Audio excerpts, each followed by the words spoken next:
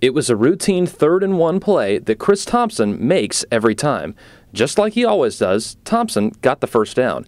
Yet something unexpected happened during that Saturday afternoon in Winston-Salem. I was just trying to get that yard, and what happened was when I kind of tried to hit the hole, I put my head down too low, and I made impact with the safety, and he really didn't move back at all. So the doctor say my spine is just all like compressed and ended up getting fractured, and I knew that once it happened, I knew it was something wrong. 2 fractured vertebrae, and just like that, his season was over.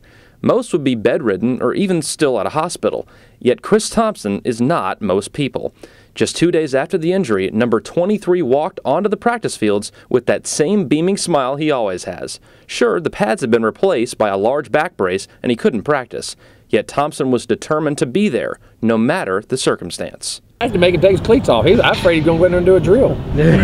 I mean, he is. That's just the kind of young man he is. I mean, he is a special cat that, no matter what, he's going to affect the guys on this team, whether he's playing or not. I seen him. I just gave him the biggest hug ever. He was just walking around, and I was just like, man, I really I mean, it just was like our heart felt like he just wanted to be back with us, and I couldn't believe it. Just kind of like, emotions were high. And that decision to come back was helped by a special hospital visit from a certain young boy. Coach Fisher and Miss Candy came out to see me, and they gave me a little toy car from Ethan, and that really kept a smile on my face, and I take it everywhere with me now. We look at them as they're our family, and if that was your son laying there, that was your thing, and what the kids feel and the bonds they feel with our family, we hopefully create that family atmosphere. And Ethan wanted him to make sure he had that, and because he knew when he was sick and things, that was things that made him feel good, and he wanted Chris to feel good. It's all about family. You see a guy that is not selfish. I mean, just had a devastating injury. I mean, was blessed to come back, ever walk again. I mean, to come out there and to support his team and to, do it with enthusiasm. That's just great. I mean, you just love to see guys like that around your team with character. And that's what makes Thompson special. He's team first and knows he has a big role with the Florida State family. It's the same thing that's always said about Chris. I mean, everybody always knew what kind of player Chris was. They always knew what kind of person Chris was. He's been a great person, a great player as long as I haven't known the guy.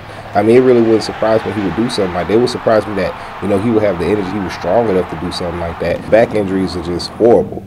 For him to break his back and then to be up with a huge, uncomfortable, stiff back brace on, walking around in practice and rooting us on, that says a lot about a guy. Really coach the freshmen up and just sometimes on the sideline, I just try to quiz them up on little things, just to kind of see where their head is, where their mindset is, and I think it really helped Saturday against Duke with Devontae. And that's the kind of guys you can win championships with and you can do things with, and that's why it's a shame that he's out. We have a lot of them, but that's why it's a shame he's out, because the effect of it, and when that's in the huddle, it makes a difference. Expect Thompson to be that difference maker, whether it's in the huddle or on the sidelines. His presence is more than just a football player.